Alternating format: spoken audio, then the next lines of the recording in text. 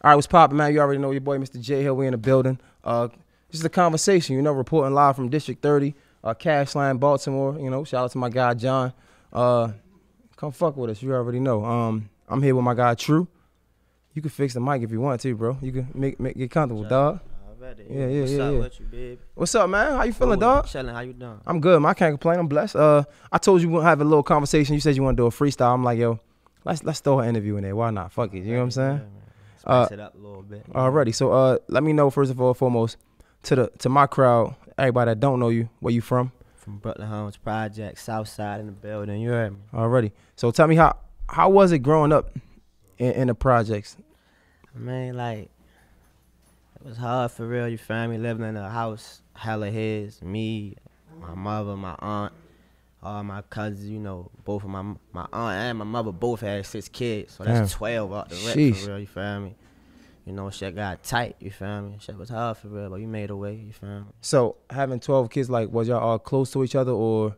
Yeah, hell yeah. You feel me? Like, it's me. It was me. It's me, my sister, and my brother. You feel me?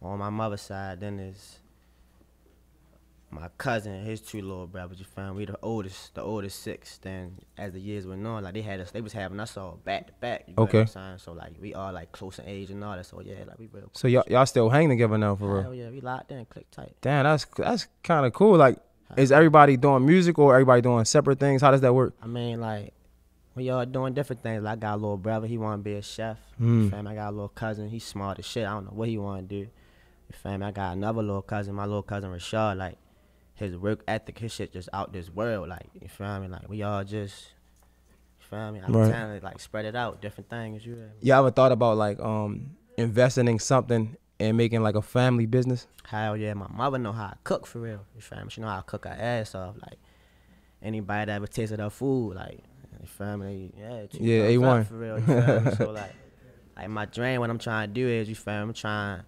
invest into a property somewhere downtown for real, you feel me?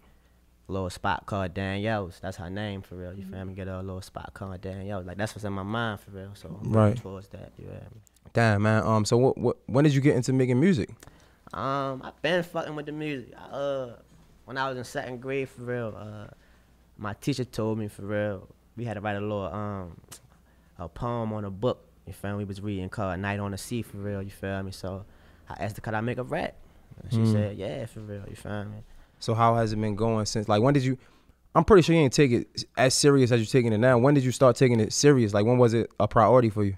Like I shot my first video, I think it was 2017. Fuck Was You Mad For? You feel me? My first video. So it's going on 4 years now. Hell yeah. Okay.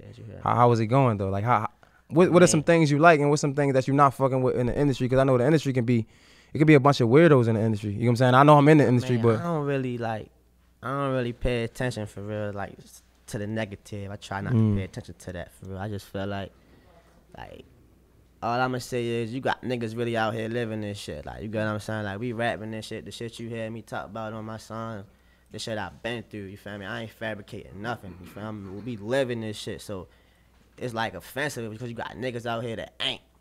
You probably with the nigga that's doing it, or you probably see it, but you ain't living it. You know what I'm saying? Like, it's a whole difference. You feel me? It's like a little offensive because, like, if you living it, they talk like fabricated. They talking a bunch of lies. Like, that's the only thing that bothers me, but I try not to let that get to me for real. So coming from the city, right? I'm from the city too. I grew up in the projects as well. So I grew up in McCullough Homes. So, like, at one point, at one time in your life, it's like, we got to put all the knucklehead shit behind us, right? And you say, like, everything you rapping about, you living.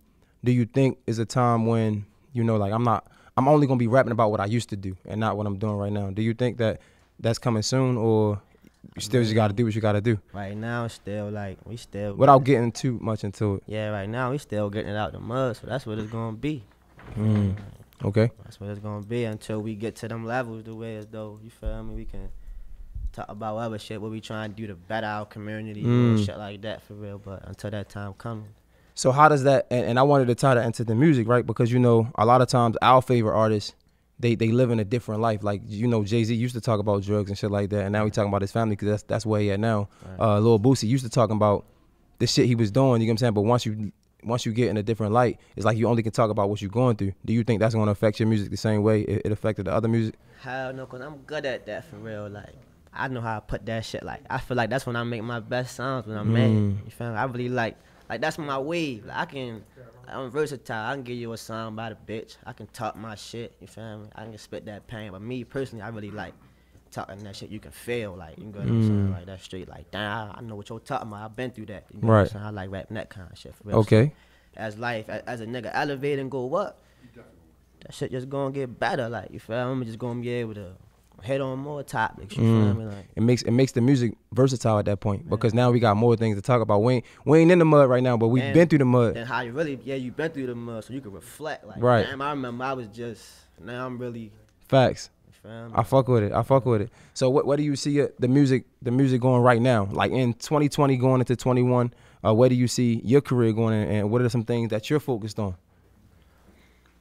I see my shit going up for real, you feel me? I got a lot of hard ass unreleased shit, you feel me? I'm just working on my promo skills and my delivery as far as though how I drop my shit, you feel me? You feel me? Shit like that for real, but like I see that shit going up. We going up. What you working on right now?